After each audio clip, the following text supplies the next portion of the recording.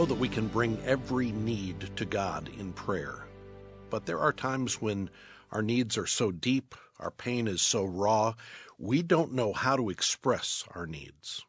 What do we do in those moments? Alistair Begg addresses that question today on Truth for Life as he continues in our study of Romans chapter 8.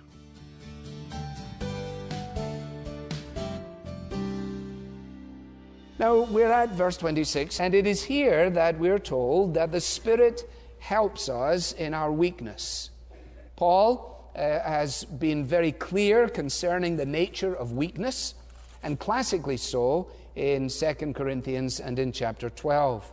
And as he reaches the apex of his argument, he says in verse 7 of 2 Corinthians 12, to keep me from becoming conceited or from getting a big head, because he said, I've had revelations of God that are so unbelievable that I couldn't even begin to talk about them. And that could give me a sense of dominance and priority and so on. And God, recognizing that, to keep me from getting a big fat head, He gave me a thorn in my flesh. We don't know what it is. He'd asked the Lord 3 times if He would take it away from him. And 3 times the answer came back, no. Because God told him, my grace is sufficient for you, for my power is made perfect in weakness. My power is made perfect in weakness. Okay, he says, therefore, deduction, if that's the case, I will boast all the more gladly about my weaknesses, so that Christ's power may rest upon me.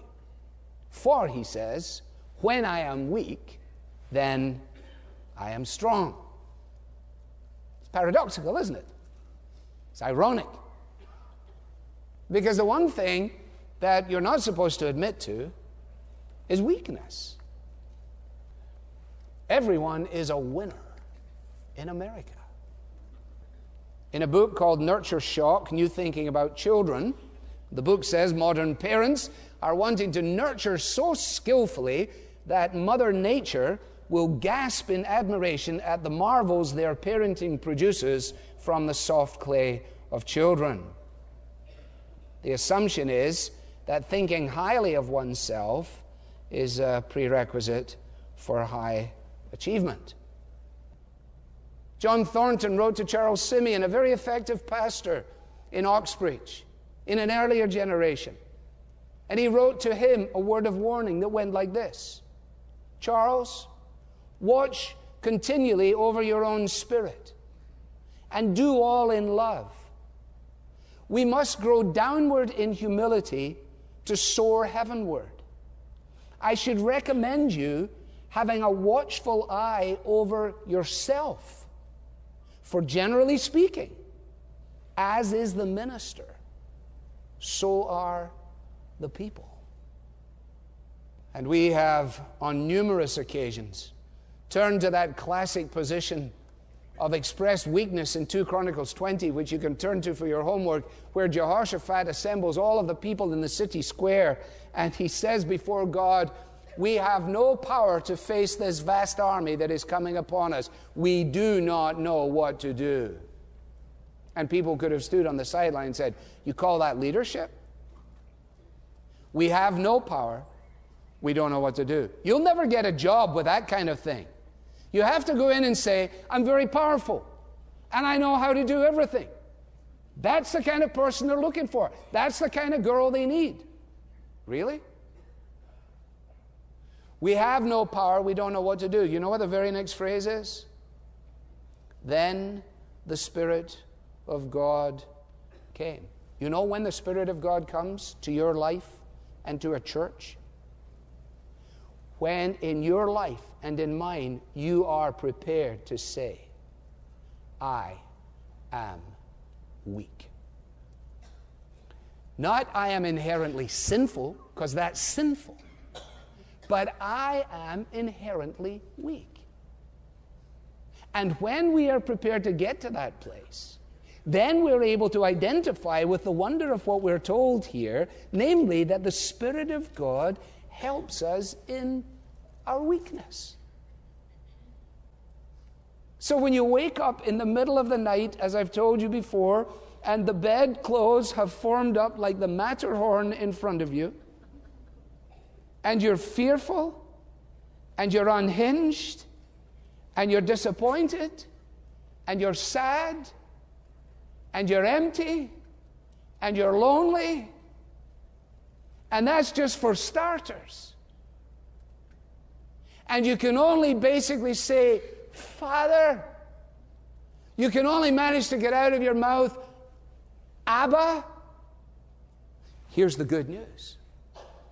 The Spirit helps us in our weakness. So, that is why God brings into our lives, especially those of us who are smart Alex, or smart Alexis, those things which will show us our ineffectual dimensions, not so that we can be beaten down, but so that we can discover the wonder of what He delights to do in the lives of those whom He has made His children.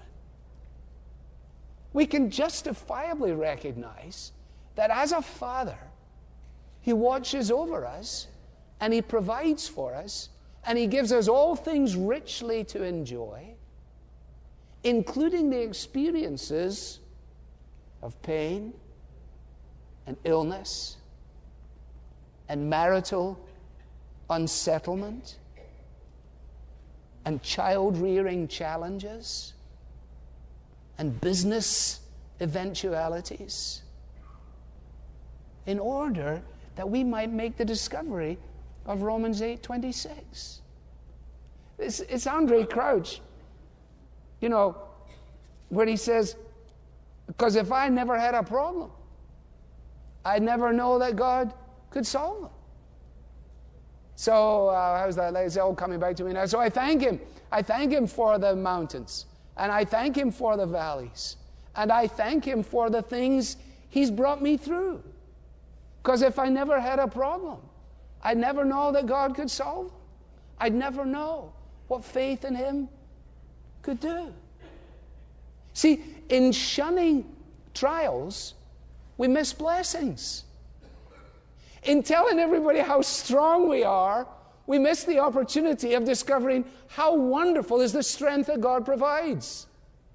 In suggesting to people that our marriage is entirely intact and there hasn't been a better marriage since 1915, we tell lies, and we fail to make the discovery of God pouring His grace into the fragile nature of our relationships and fulfilling the promise that is here. Well, we could go on generally, and we daren't, because we need to deal with this specifically. And what is He speaking about specifically? Well, He's speaking about prayer. He's speaking about prayer. And I hope this is as much an encouragement to you as it has been to me. Because if there is one area of life that shows how weak we really are, especially in our Christian life, is it not prayer? Would anybody stand up and say, when it comes to prayer, I've got it buttoned down. I mean, I pray all the time. I pray 5 times a day. I pray sitting, I pray standing, and so on. No, you're not going to do that. If you do, you're just silly. No, you're going to be honest with me, and you're going to say, yes, I find prayer really hard. Well, here's the encouragement. God understands that, and He's made a provision for it. In fact, He's made 2 provisions for it. In verse 34, we'll come to the fact that He has provided in the Lord Jesus one who intercedes for us in heaven. And here in verse 26 and 27, He tells us that He has provided for us the Holy Spirit, who does for us in our hearts what Jesus does for us in heaven. So there you are, verse 26, sentence 2. We do not know. That's where we start. We do not know. Until we know what we don't know, we're in trouble. We do not know how we ought to pray or what we ought to pray for, but the Spirit Himself intercedes. And when you take this apart, you realize that the Spirit of God prays for us. He prays in us. And He prays through us. It's very hard to get your head around this. And it says, Warfield, the desires are ours and the groans are ours, but not apart from the Spirit. They are His, wrought in us by Him. Now, I could read that to myself 3 times slowly and still find myself saying, you what? And I think what Warfield is saying is that the Spirit of God, when I say what I'm saying, when I think what I'm thinking, when I come before God, when I'm driving in my car, or when I'm sitting in my home, or in my chair, or wherever it is, or I'm kneeling in my study, and you say, this is hopeless. I can't pray. The Spirit of God is at work saying, what Begg is trying to say is this. What Begg is on about. He doesn't even know what he's on about himself. But I'll tell you what he's on about, Father. That's a great encouragement to me. And I hope it is to you. Because the Spirit of God helps us in our weakness. Not just generally, but specifically in the realm of prayer. He prays through us. Says Calvin, the guarantee of the answer to our prayer is found in the nature of their origin. Where does prayer come from? Prayer actually comes from heaven. God is the originator of prayer. That's the thing. We don't pray. People don't pray except for God. People do everything except pray. Oh, the plane drops 1,000 or 1,500 feet in extreme turbulence over the Alps. They start praying then, crying out in all kinds of ways. But by and large, as soon as it all settles down, we're back to where we were before. No, prayer has its origination in heaven. And that's why God answers prayer. You say, this is even more alarming than I thought before. This is so hard to understand. God thoroughly approves, this is still Calvin, our desires as the thoughts of His own Spirit. Our Heavenly Father will not refuse to satisfy yearnings which by His own Spirit He has put within you.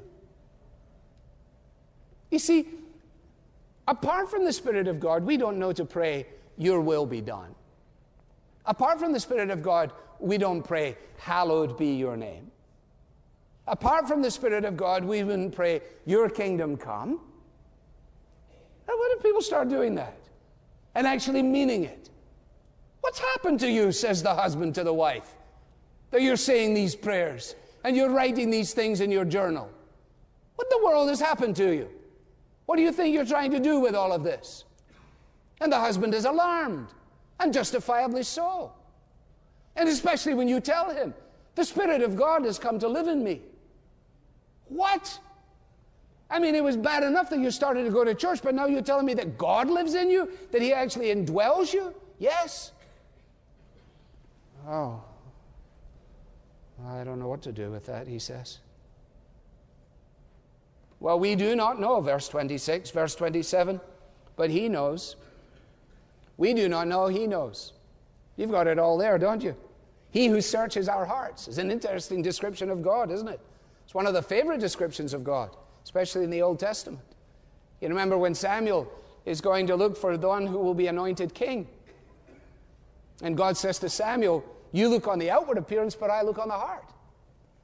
When Solomon is praying for the dedication of the temple, he says, oh God, you are the one who searches the hearts of all men. When the psalmist writes in Psalm 139, he says, oh Lord, you have searched me and you know me. You know when I sit down and when I stand up. You know the words of my mouth before I even speak them. This doesn't render prayer irrelevant. This makes prayer effectual. The same God who inspires it and answers it is the God who asks us to do it. He doesn't send us on a fool's errand. Don't fall foul of the notion that because God knows the end from the beginning, prayer is irrelevant. The same God who has ordained the end is the same God who has ordained prayer as a means to bring about the end. And if you have nothing hard to think about that for a little while this afternoon. But God is sovereign over all these things. We don't know, He knows. And I search in vain during the week for a meaningful analogy. I can't come up with an analogy for this. Even the closest thing that I can come to it is still no good. For example, mother with tiny child. You meet little tiny child is in the bucket. You kneel down to say hello to the aforementioned child, and the child says, hey, and the mother says, oh, she's saying she just loves to see you and be out here in the park. You're like, what? How do you know that? Sounds like gibberish to me. Yeah, but you're not her mother. But even then, the mother doesn't inspire that. But there is something there. There's no doubt there is. Or what about the spouse whose husband has had a major significant stroke and is paralyzed all down one side? And when you go to visit as the pastor and to pray, you're confronted by that saddest of scenes, that one's vibrant, strong body is now debilitated as a result of the ravages of the neurological impact of these things. And he says, and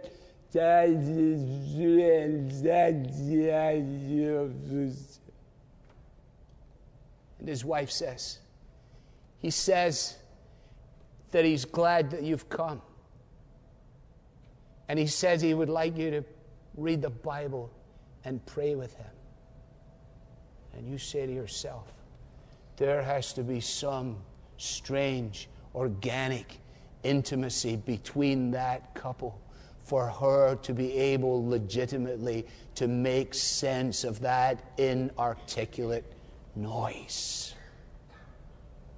And when your prayers and mine sound like that, the Spirit of God intercedes in them, through them, for us.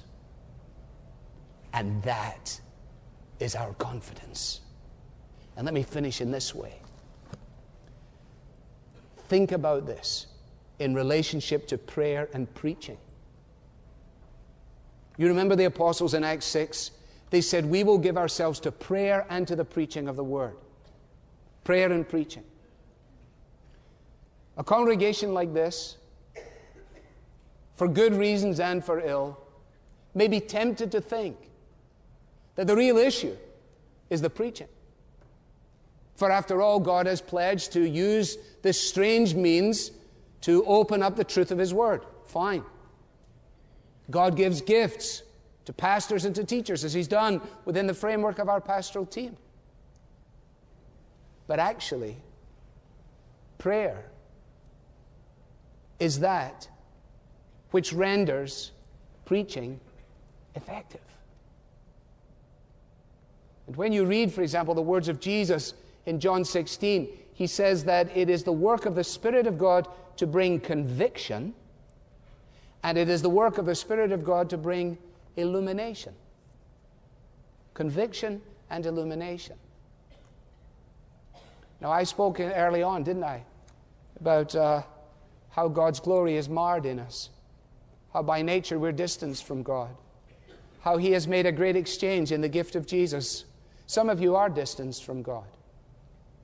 You'll be honest enough to admit that. You've never come to trust in Jesus. You come to church, you're involved in different things, but you have never, you couldn't speak in terms of a divine invasion. You wouldn't speak in those terms.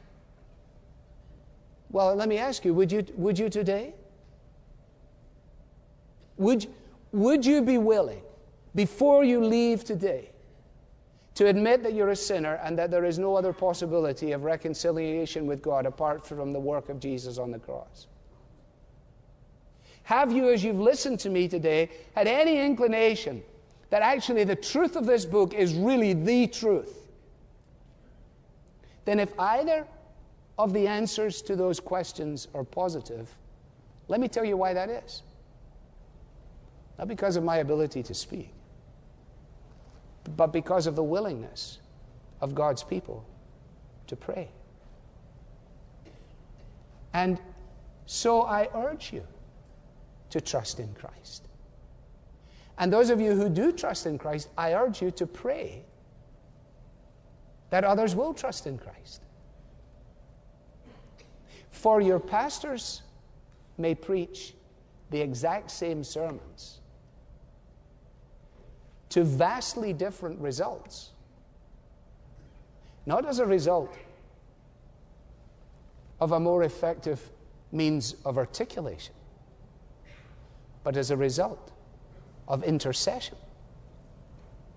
Your intercession, my intercession. But you say, I don't even know how to pray or what to pray. That's okay. The Spirit of God fills in your weaknesses. Here's a closing thought. Maybe Parkside has yet to see what will happen in reaching our communities with the gospel when not only the pastors take up the challenge of proclamation, but when every member of the congregation takes up the challenge of intercession. Because then you see it's team.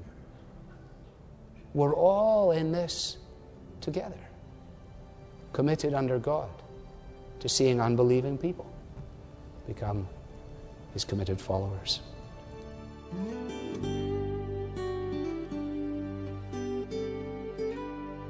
A compelling reminder of the power of prayer from Alistair Begg and Truth for Life. Today's message is part of our series called Life in the Spirit. In the event that you missed any of the previous messages in this study, you can find them all online at truthforlife.org. But for now, keep listening. Alistair will conclude our time with prayer in just a minute. As Alistair explained today, the Holy Spirit plays an absolutely essential role in both our prayer lives and our understanding of Scripture. And yet, in spite of this, the Spirit is often the least discussed member of the Trinity. The Father and the Son seem more relatable, so though we believe in the Spirit, we may find ourselves less aware of His presence. Well, to help us gain a better understanding of the work of the Holy Spirit and how He relates to the Father and the Son, we highly recommend a book by Philip Ryken and Michael Lefebvre titled Our Triune God, Living in the Love of the Three-in-One. This helpful resource reveals that the mystery of the Trinity is not simply a doctrine for us to accept. Instead, it is the heart of the gospel. You're welcome to request a copy of this book when you donate to support this ministry today. Your gift enables people access to clear and relevant Bible teaching. When you donate, you're truly ministering to your fellow listeners and strengthening believers all over the world. Give today and be sure to request your copy of the book Our Triune God. Call 888-588-7884 or give and request the book online at truthforlife.org. And this summer, you're invited to join Alistair on a 14-day Reformation tour of Prague, Germany, and Austria. Immerse yourself in one of the most pivotal periods in all of church history while you enjoy in-person teaching from Alistair. For more information or to register for the trip, visit truthforlife.org/cruise. Now here's Alistair to conclude today's message. Gracious God, open our blind eyes to who Jesus is and what He's done, unstop our ears, defeat our stubborn wills, and come and help us in our weakness. And may the grace of the Lord Jesus Christ and the love of God our Father and the fellowship of the Holy Spirit rest upon and remain with all who believe, now and forevermore. Amen. I'm Bob Lepine, inviting you to join us tomorrow when Alistair reveals how the tragedies of life fit into God's good plan. Be sure to listen Tuesday. The Bible teaching of Alistair Begg is furnished by Truth for Life, where the learning is for living.